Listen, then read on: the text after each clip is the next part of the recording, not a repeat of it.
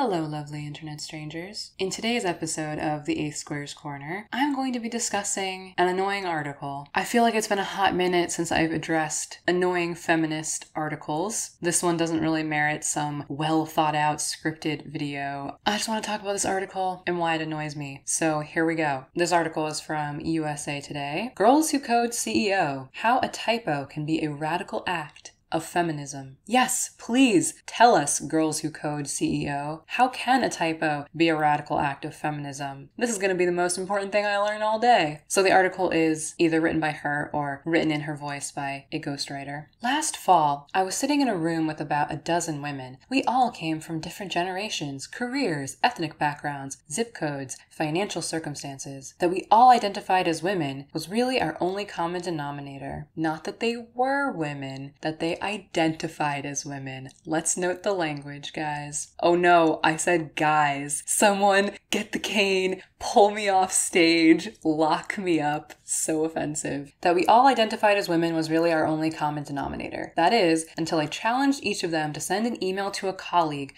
with a typo in it on purpose. You could feel the room tense up. A few of them visibly cringed. Everyone was clearly discomfited by the idea. On the surface, this might sound like a trivial detail. You don't say. But to women driven by perfection, in other words, 99% of us, a typo in a professional email is tantamount to sinking one's career. It tells the receiver you aren't to be taken seriously, aren't worthy of their respect. If you got this wrong, what else might you be getting wrong? How many times that week had these women read and reread their emails, screening for mistakes and scrutinizing whether they hit the ideal tone? Probably a couple hundred times each. They're not alone. For a few years now, starting with when I founded Girls Who Code, I've been studying the perils of perfection for women. I've been thinking about how it gets in the way of our success, our well-being, our lives, and how we might be able to reverse the damage done. And she's written a book, because that's the next thing in this article is an image of the cover of her book called Brave, Not Perfect. And at the top it says, fear less, fail more, and live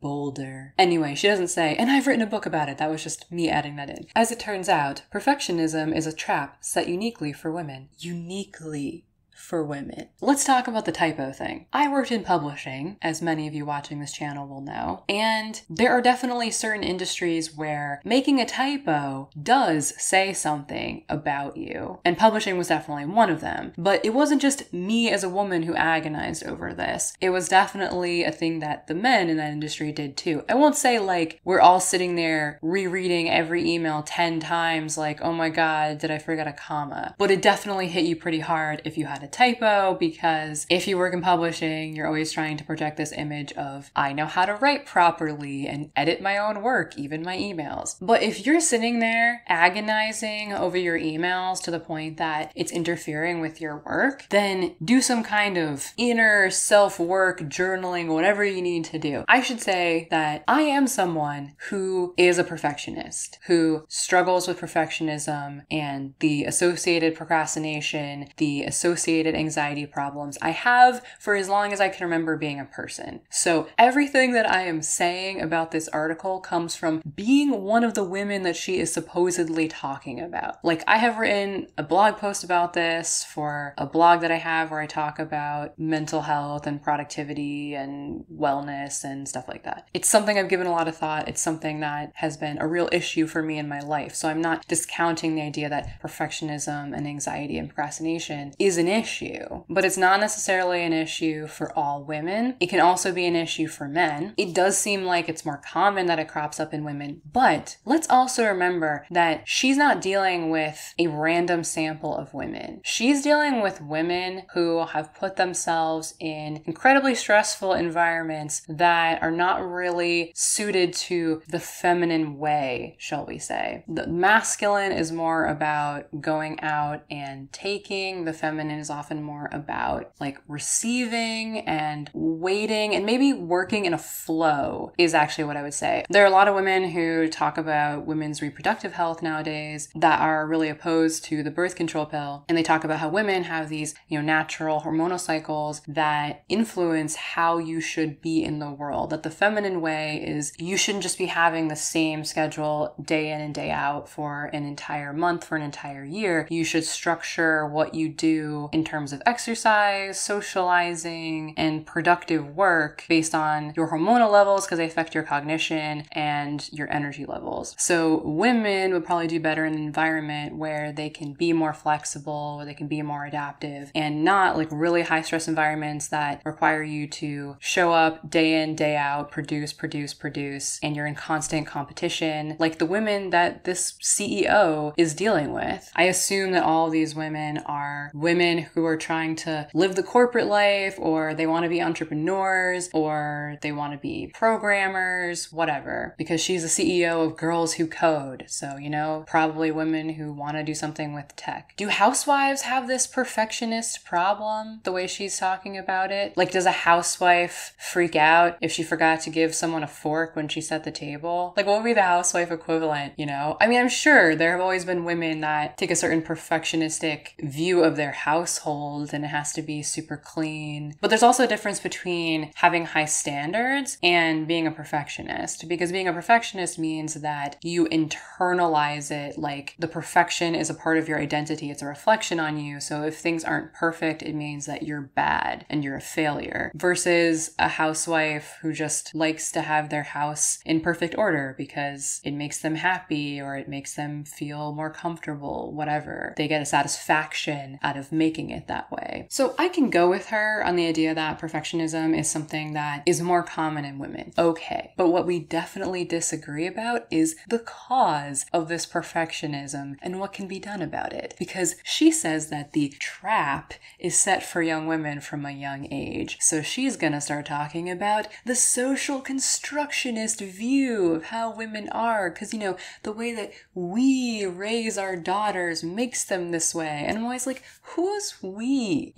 She continues, as it turns out, perfectionism is a trap set uniquely for women, and it's set from the time we're very young. In an experiment run by ABC News with the help of psychologist Campbell Leeper from the University of California, boys and girls were given salty glasses of lemonade. The lemonade was meant to taste awful. The whole point of the experiment was to see how the boys reacted and how the girls reacted. The boys immediately said, "Yuck, this tastes disgusting." All the girls, however, politely drank it and even choked it down. Only when the researchers pushed and asked the girls why they hadn't told them the lemonade was terrible did the girls admit that they hadn't wanted to make the researchers feel bad. I looked into the actual experiment, so we're going to come back to that and discredit a little bit of the way she's painting that research. The need to please, the need to be perfect only gets worse as we get older. It's not a coincidence that girls in my programs at Girls Who Code would rather show their teachers an empty screen than reveal a line of code that's potentially incorrect. It's not just a fluke that, according to a study by Harvard professor Claudia Golden, women who earn B's in introductory economics are far more likely to switch majors than those who earn A's, while their male counterparts stick with it. B's be damned. Yeah, I think that's definitely true of women, but again, what do you propose to do about it? She's saying that something about the way we socialize girls is gonna change this, but is it? I mean, is that not just an indication that they didn't like the thing enough to deal with the setbacks? Because I feel like there are plenty of women who, when they're really passionate about something, are willing to work through all the setbacks. Women who are really passionate about writing novels or dance or becoming a doctor or whatever it is, they find a way to push through the critical feedback and rejections. Women who become actresses, they have to deal with rejection all the time, losing out on auditions constantly, but they're obviously passionate about it, so they make it work. But maybe not as many women are passionate about economics. You see similar things in STEM fields, engineering, mathematics, physics. Maybe they'd be willing to become a physics major if it was just super easy for them, but because they're not and they don't don't have that underlying passion and drive, you know? So either the men who stuck with economics are really passionate about economics and they're okay with getting a B, or maybe they're just not thinking about it that hard and they don't realize that maybe they should quit while they're ahead or something. I mean, a B is not that bad of a grade. If it was like a C or a D, it would be different. But this is a plot line in Gilmore Girls. Rory has said forever she wants to be a journalist, blah, blah, blah. But the first time someone tells her, I don't think you have what it takes to make it in journalism, she totally crumbles, has an existential crisis. I can't do it. I have to change my career. And it's like, okay, then this person was right, because if that's how you respond to critical feedback and rejection, then you're never gonna make it in the real world of journalism, where people are editing your pieces and picking apart your writing and the public is reacting negatively to things that you write. I mean, come on. So I see nothing wrong with someone switching majors because they got a B if getting a B is enough to deter them, you know? And we all know of the infamous research that says women are unlikely to apply for a job unless they meet every single one of the listed qualifications, while men will go for it if they hit 2/3 of them. Maybe that's because women understand that they personally, maybe the men wouldn't, but they personally would feel really out of their element if they tried to do a job where there were expectations for them to know X, Y, and Z thing, and they're going to have to spend all their first few months on this job, like in their free time, learning all these skills and just constantly feeling like a failure. Maybe they recognize that would be the case and they don't really want to take a job where that would be the case. Because what's the alternative? You have these women apply for these jobs where they don't meet all the requirements, you somehow have them BS their way through the interview, and then they just suffer in this job because they feel awful, like they don't know what's going on and they're not achieving anything and they're not getting any positive feedback. And then they get depressed and then they go to a therapist and talk about how the patriarchy is just keeping them down in their career, when really it's the fact that they're in a job they never should have been in the first place. Like, I think that there is something to be said for assertiveness training for women, whether it's just how you raise your daughter or things that we can do later on. But people are born a certain way and there's only so much sculpting and molding that you can do. Better to do something with your life where you're in the sweet spot of having talent and an interest in it and you're provided with some kind of challenge, but not so much of a challenge that you constantly feel out of your element. We praise our girls for being well-liked, polite, cooperative, in other words, perfect. We praise our boys for playing rough, taking apart their toys, climbing to the top of the monkey bars, in other words,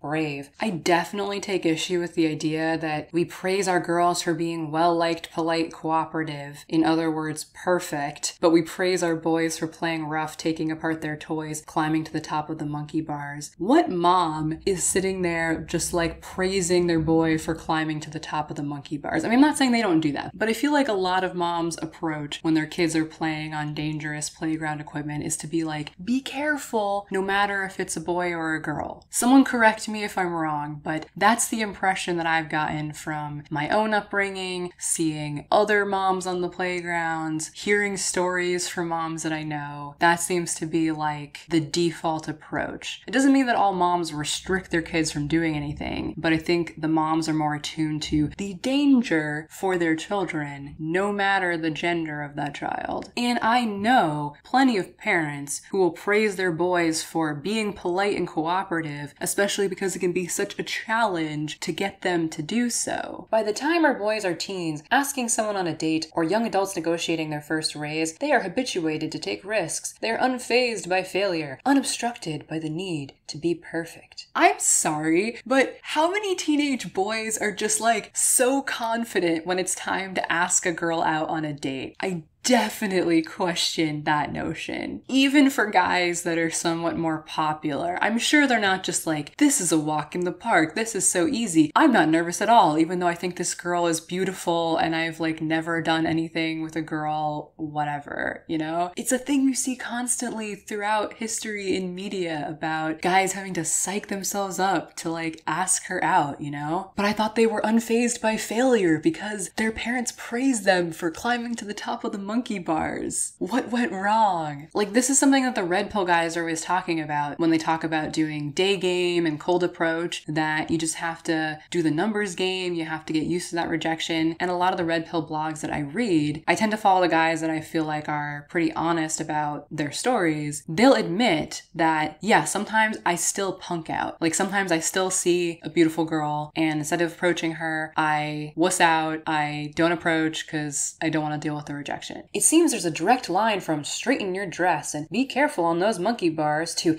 I can't believe I sent that email with a typo, and I shouldn't leave my job to start a company. It's way too risky. How many men have that same thought that they shouldn't leave their job to start a company? It's too risky, especially married men with kids. They can't just take on a huge financial risk without seriously impacting their marriage, because if it all fails, their spouse is definitely not going to be happy with them. It's going to affect their ability to save money for their kids' college and generally afford a decent place for their kids to live and put food on the table for them. So sure, the single men, the single young men can leave their job and start a company, but so can the single young women. They're in the same boat. But being praised for climbing the monkey bars doesn't change the financial risks and burdens that fathers have to think about before they jump ship from their comfortable job to start a business. This is not just like some female thing. Most of the people that leave their job to start their own business are men. But most men don't leave their jobs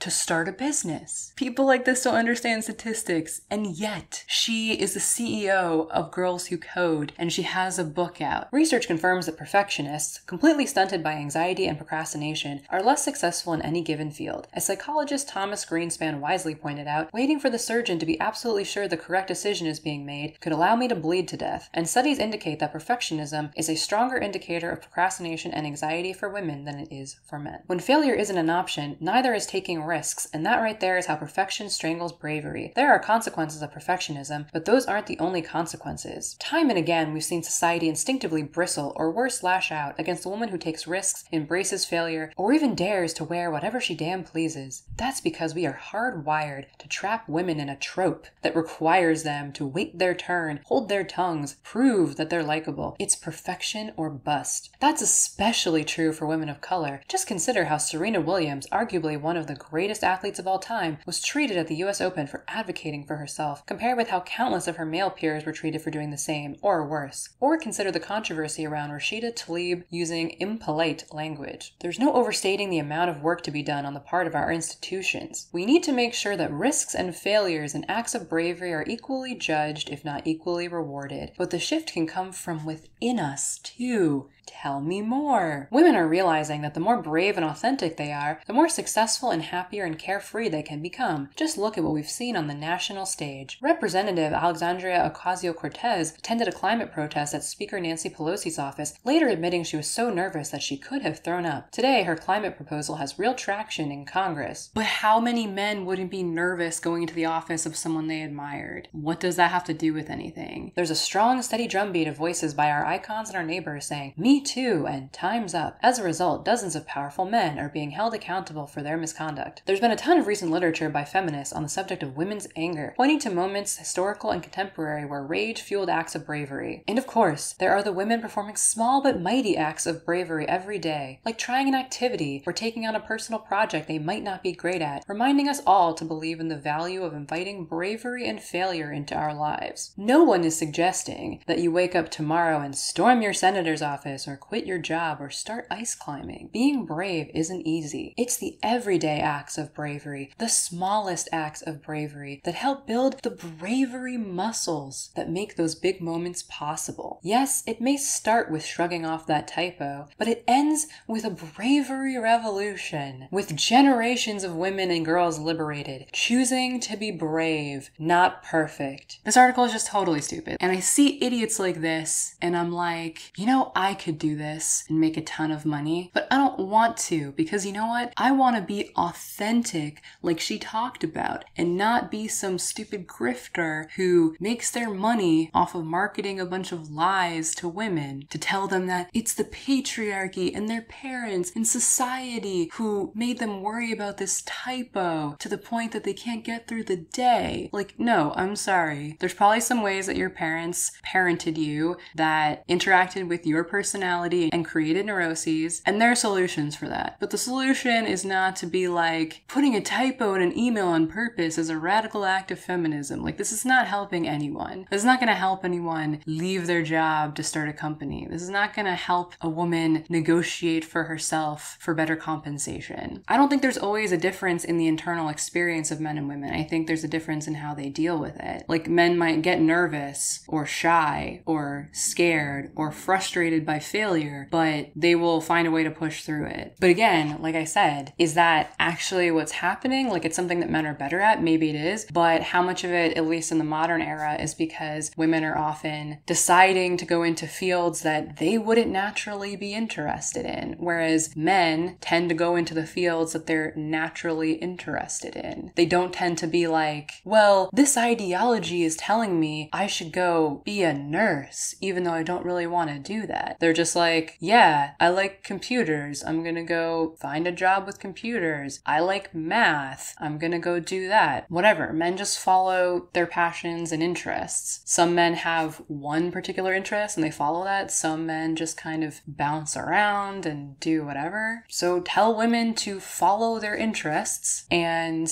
if they're really passionate about it, then suck it up and deal with it when you get a B or someone criticizes you. Like, doing this YouTube channel, I have to open myself up to public scrutiny, criticism, and I'm willing to do it because I'm passionate about this YouTube channel. I'm passionate about sharing my thoughts and making people feel less alone. I love doing this. If I didn't love doing this, then opening myself up to not only the feedback of others, but the constant scrutiny and perfectionistic lens that I place on my own work. If I wasn't passionate about this, it wouldn't be worth it. So all I can say to women is do what you want. Do what you're passionate about. And I don't mean passionate about like something that you're just interested in, something that you like. I mean something that you find meaning in, something that you find purpose in. And that may not be what you get paid for. Not everyone gets to get paid for that. But find something that you're passionate about, whether it's being a mom or some kind of volunteer work or a passion project. And I think that you'll find that it's a lot easier to deal with perfectionistic tendencies and worries about failure and critique because it's just too important to you. I will welcome feedback from any women watching on their personal take and experiences, and obviously any men and the way that they've seen this play out for women that they've known. I read all of them, even though sometimes YouTube deletes them before I can reply. So if people would be interested, maybe at some point I could make a Discord server. So if anyone's interested in that, you can let me know. But otherwise, I'm gonna wrap this rant here. Thank you for watching. I know that kind of meandered everywhere. If you like such meandering rants, please give this video a like. If you would like to see more such meandering rants, please subscribe, and I will have more content for you very soon.